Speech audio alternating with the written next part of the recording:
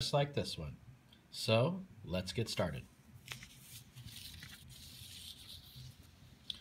As you can see, I've started off with a really light sketch here, and I'm going to show you exactly how I made this sketch by tracing over it.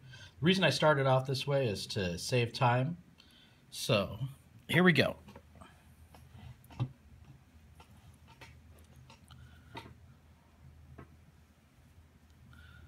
The first thing I'm going to do is just go ahead and trace this line for the shark's back.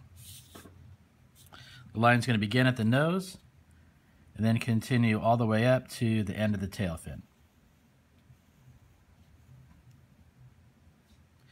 The next thing I'm going to do is go underneath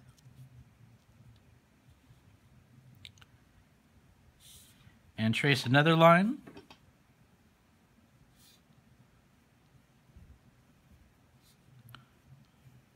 underneath the mouth all the way back to this fin on the side where I'm going to leave a little bit of space. Then I'm going to continue on the other side.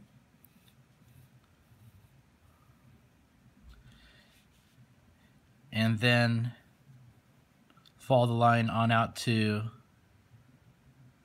the bottom part of the tail. Now I'm just going to come up here and finish this tail outline. You'll notice that with the tiger shark, the top of the tail fin is a lot longer than the bottom.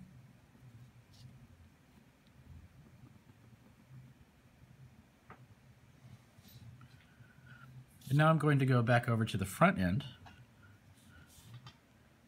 And right here, I'm going to draw a line for the snout. Most sharks have pointed noses. The tiger shark has a nose that's kind of squared off in the front. And I'll just bring that line back underneath like this. And now I'm going to go to the pectoral fin. The pectoral fins are these triangle-shaped fins that come off the side of the shark's body. They help keep the shark stable in the water, sort of like airplane wings, give them some lift. So that's the first pectoral fin. Now I'll come over to the other side here.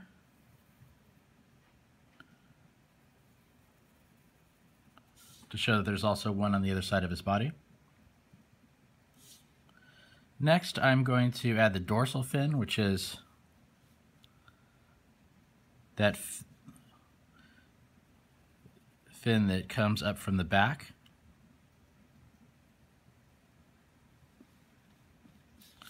With the tiger shark, they're just kind of slightly rounded at the top, with a little notch down here. And we have a second, but smaller fin closer to the tail, the top of the shark's body here. And then another really similar fin underneath.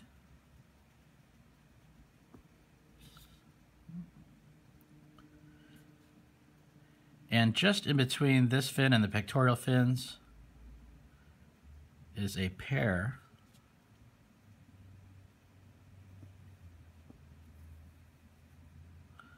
of small fins right about here. The next thing I'm going to do is add this line right here.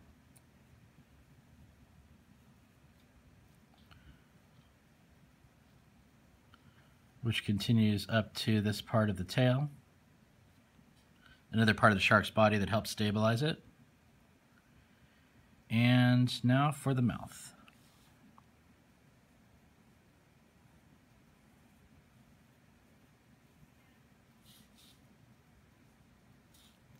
For this drawing, the mouth isn't open all that wide.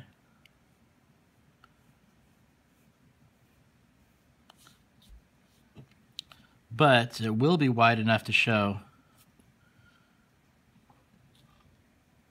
the most important part, which is the teeth.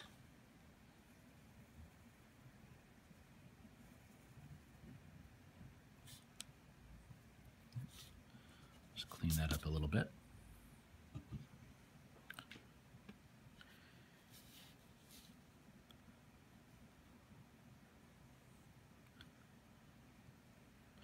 Most sharks have a lot of really different sized teeth, especially when you compare the top to the bottom of the mouth. But with the tiger shark, they're all a really similar shape and size. Basically triangles with really rough edges. Next, I'm going to add the nostrils underneath. Sharks have a really good sense of smell. And with the tiger shark, there's also a little flap of skin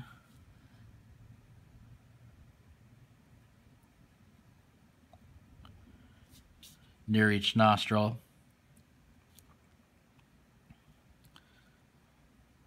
to help it detect its prey when it's swimming close to the bottom.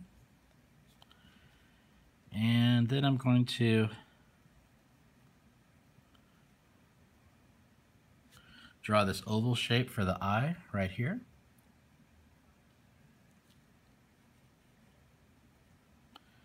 Part of it is really dark on the inside, the iris, kind of like a great white's, and then around the edge is lighter. And now between the mouth and the pectoral fin, I'm going to add 5 gills.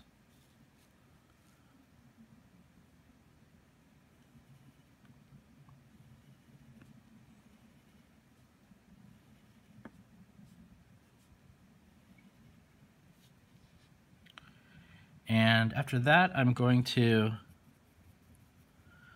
just go ahead and draw this line that separates the white underbelly from the grayish or brownish pattern on the side and back of the shark.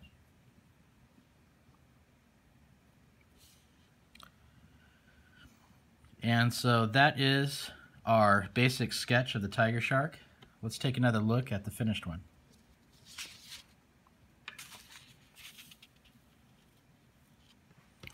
So what I've done here is I've left the belly white, and anything up above this jagged line I've colored much darker. I used a black colored pencil. If you color it light enough, it leaves it more of a grayish. And then on each one of these stripes, which is what gives the tiger shark its name, I've colored those in much darker. And you can see they sort of fade as they go out towards the tail. And to show kind of a shadow beneath, I've colored these fins a bit darker. And you can see in the water also, I've used a lighter color to show the more brightly lit water at the surface, along with some darker colors where there's not as much light in the deeper part. So that's our tiger shark. Thanks for watching.